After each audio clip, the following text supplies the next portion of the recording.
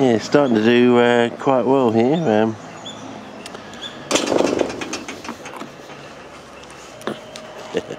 That's just the gate closing. I'm just wondering, we got peas and beans, plants with long persistent root hairs.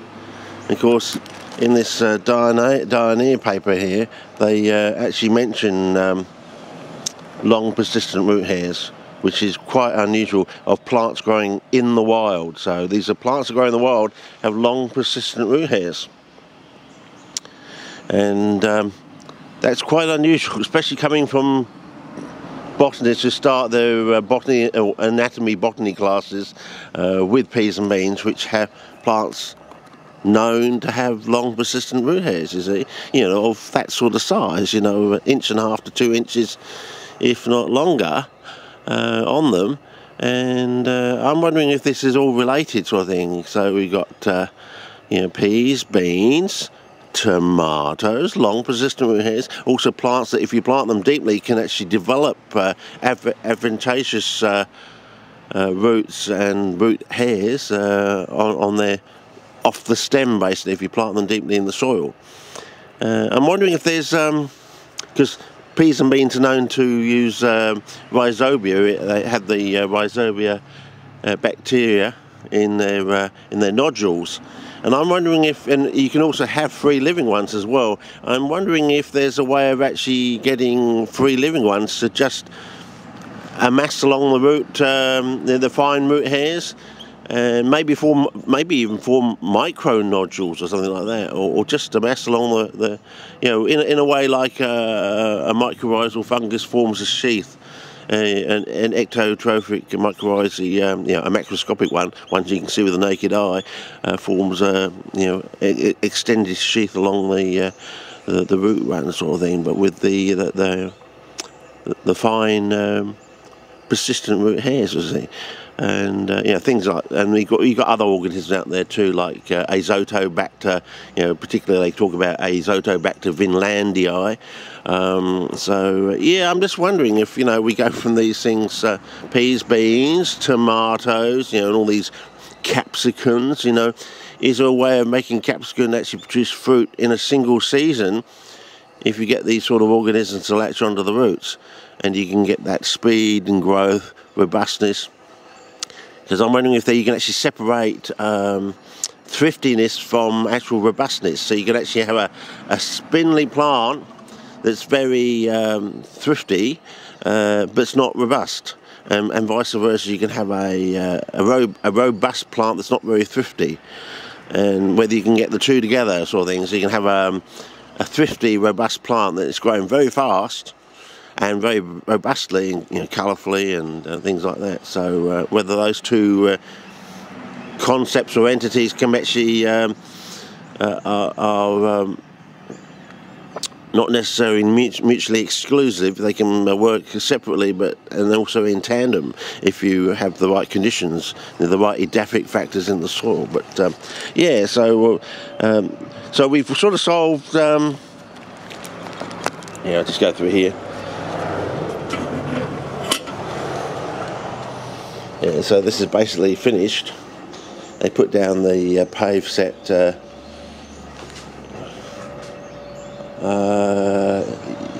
It was yesterday, so it should be set at the moment. So I just do go back to normal.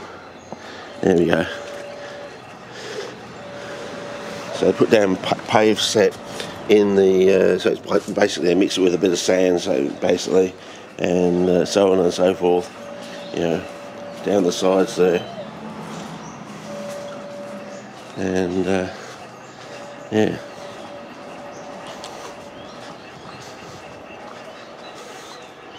and he sort of smoothed out this a bit. I'll probably have to get the little electric chainsaw out for some of the excess roots here and there, but looks all right.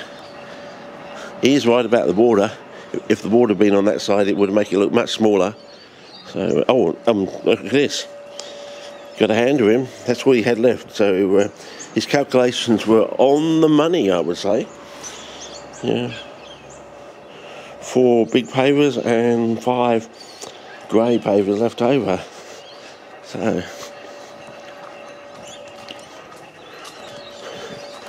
So we've basically come to some conclusions.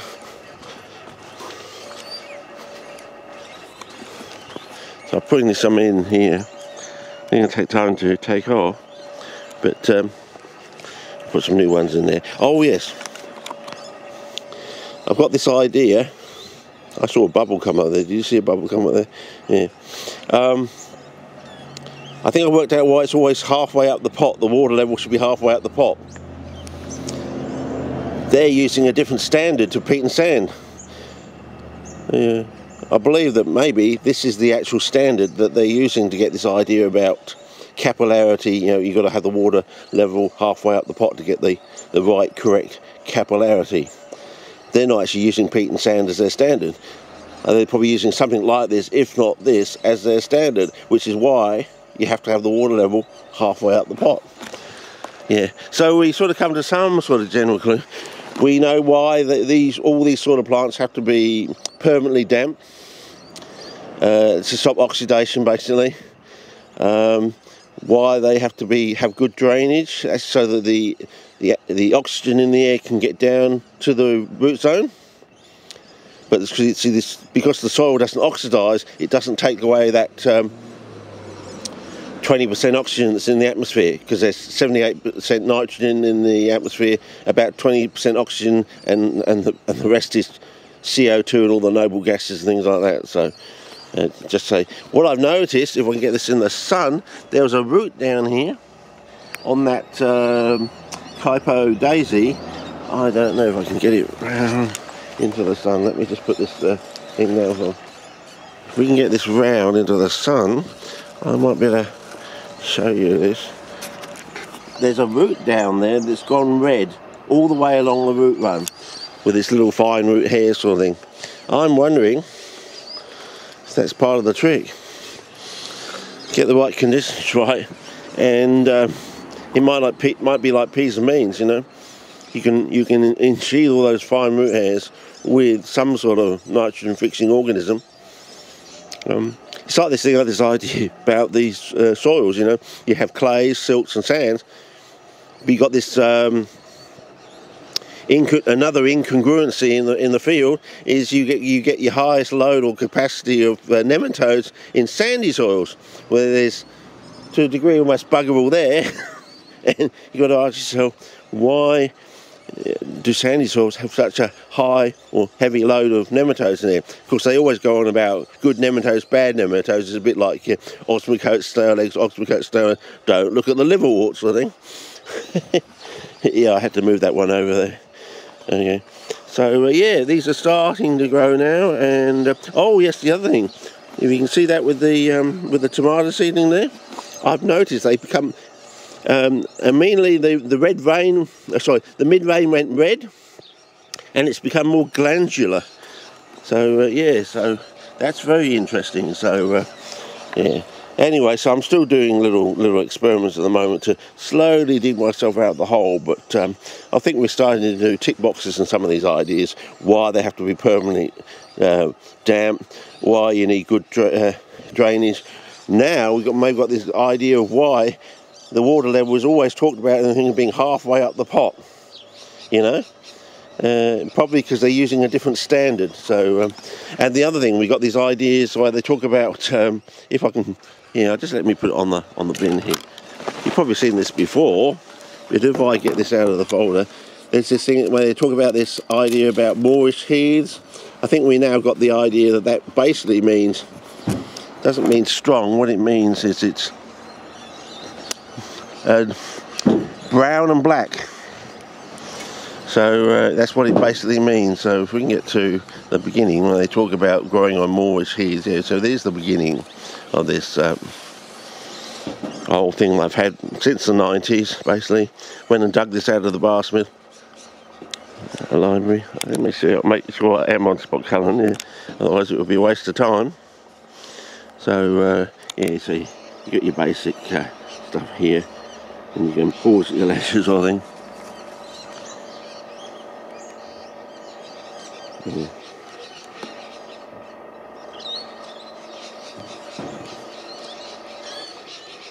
So I've read this different ways. I've read it backwards, and you have all your dialing. Like, this was before we had the mobile phones, of course, when we found out that basically they're less than 5 miles from the open ocean, and it's very flat. So, you know, all this idea, all this pushback against salty soils. So, yeah. So, yeah. Oh, here we go. We're going to get there in a minute. So now pause this on your screen at your leisure. Hopefully it's picking all this up. It's pretty bright today. Oh, here we go. There's your Moorish heaths, being rich in quotes. Light black, found on Moorish heath. So a dark colour, so basically that means brown and black, basically. So your tapuis in South America, they're black on the top, and slightly underneath the black you see brown. So yeah. And in these sort of soils, they have, like, there's coffee-coloured soil underneath. So yeah. So yeah. Anyway, yeah. Maybe this is a better way. You can look. This paper is online. You can find it, but you've got to get the right link to actually be able to look at it or to download it, sort of thing. It's an old paper. You know, they started work on it, I think, in 1953, and went through, and it was published in 1958. Robertson Oostings, according to Donald Snow, he just used to call them Oostings and Oostings, implying that they got married. So, you know, this is the late Donald Snow. Used to send me, we used to swap spoken word cassettes with one another. I've still got them. Same with other people. I've even got a tape in the vault from the Plantastic Man over in Victoria. He sent me a tape. I sent him a tape and he sent me a tape. So I've got a whole tape of Mr. Plantastic talking. Yeah. So, yeah. Gee, it doesn't seem like a long paper here, does it? Oh, and of course, then they do soil studies. So, in the clay Leon. So, never could work out why. I tried doing a lot of research to try and know what the actual terminology means. You know, went into plumber soils and all sorts of other stuff, you know, all these rains and plumbers. I thought rain sounds very wet, doesn't it? I think it's spelled differently, if I remember rightly, but there were 3 specific ones, plumber, rains and something else, so I think I'm missing one back page or something. It's probably fallen off. But anyway, and of course then you got this sort of transect, and what was interesting about all these plants up here, when I looked in my serpentine book, there was 100% correlation between they either had a species in the same family or genus that was a known serpentine endemic. Yeah, sort of. It was very interesting. So I looked up these things, and all these plants had some reference of a plant in the back of my serpentine book. So just all of them. And I thought that's too much of a correlation. So they had either a relation somewhere to them of a known serpentine endemic, and I thought, nah, not 100% correlation like that. That's too much. That's not a coincidence, sort of thing. And there's some sort of biological thing going on. But as I said, we're slowly working this idea out that, yeah, you might be able to actually just activate the plant, sort of thing. A bit like, you know, so what I'm trying to say is you've got peas and beans, and they don't always necessarily grow well. Some you've got to inoculate and things like that, and I'm saying there's probably a whole load of other plants out there with long persistent root hairs that only activate under certain soil edaphic conditions or thing. So you've got to get them in the right soil, you've got to know what's going on, and it's related to all this. Got to keep the soil damp, don't let it dry out. So it's related to lower forms of plant life like ferns. So you may be, yeah, because you have these difficult ferns, don't you? You have ones like staghorn ferns. They're always talking about putting a banana behind a staghorn fern to make it grow. And I think it's, yeah, there's more to it than that. And I'm thinking, you know, they always talk about, like in that old journal from the American Horticultural Society, there's one paragraph in there when he basically says ferns will not grow without leaf mould. And you've got to ask yourself, what is leaf mould? What is leaf mould really, when you really dig down to it? So, yeah. So, I think we're slowly getting... Have you noticed they've all gone red at the centre of the plant? And go looking at... see, they've all gone... Yeah, they don't look healthy from a distance, but when you get up close, because of the way the soil is reflecting in the sunlight, it makes them look ill, in a way. If you go there, they've got... colourful, the leaf bases have gone sort of red, sort of thing. So you got to think about what would make the leaf bases go red. Do we have some organisms which are not only ensheathing the root run, but they're actually going inside the plant into the leaf bases? So yeah, so these things you got to think about. They cleaned up a bit, but yeah, ripped up a bit of the soil, but they did clean up a bit. So, and we had a bit of rain overnight, sort of thing. So, yeah, this one's slowly getting a little bit more robust in there. But the pots have been knocked around, as they say. Oh, and this thing, I know you can see that in there, very purple, almost getting to a stage in low light conditions, almost looks black. So, yeah. Oh, this Sarracenia in there, slowly making a move now, which is rather interesting, and my leaf cutting's still there and going red, so it might strike pretty soon. But yeah, doing a lot of work, but I think we're slowly sorting out all the things. I said we've solved all these major problems, like why you have to keep it, why it's so important to keep this soil damp, why you need the drainage to get oxygen down there, and the oxygen doesn't react with the soil now. So in other words, it's available for the roots, you see. So if you had it in a soil where it would react, it would make the situation worse, not better. So yeah, so we're solving some of those major, and of course now we've got an idea why all these books were saying setting the water level halfway up the pot. Never really saying where did that come from and why to do that. But I think now that's because they were or are just using a totally different standard as their baseline sort of thing. They're not using peat and sand as their baseline, because if you've ever done that with peat and sand, it's a little bit too wet. So yeah. Oh, we got our first few flowers coming out. Oh, nice one. Yeah, that one's come back over there. Yeah, plants like this that go red in the centre. They're the oh, what is it? I've forgotten what it is. Stackies or something. Yeah. Yeah. Let's go for spot colour. We are on spot colour.